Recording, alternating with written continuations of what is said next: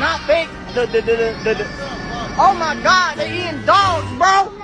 Oh my God, they eating dogs. Haven't noticed by now, the same fast food industry that makes millions of dollars feeding the masses illnesses through dysfunctional diets is now trying to go vegan. Vegan burgers are now available at every Burger King, and even KFC is offering a new plant-based fried chicken. But what they're not saying is that these new vegan options are in fact synthetic 3D printed meat. Yes, KFC has partnered with Russian scientists to develop lab-made chicken nuggets. In fact, the leading investor and advocate of the synthetic meat is one of the world's most wealthiest men today, known as Bill Gates. And I'm gonna tell you why that's important. Now, over the past 17 years, Bill Gates has spent over $6 billion buying up farmland, and now owns a large majority of the farmland in America, which is an attempt to control the food supply, which in turn controls the population. According to Bill Gates, everyone should be eating fake meat in an attempt to save our planet. Now, ironically, this statement of saving our planet is coming from the same man who believes that our planet is overpopulated. The Gates-funded Impossible Foods has over 24 patents and over 100 patents pending to artificially replicate cheese, beef, and chicken. So is what we get from Mother Nature not enough? Let me know what you think in the comments.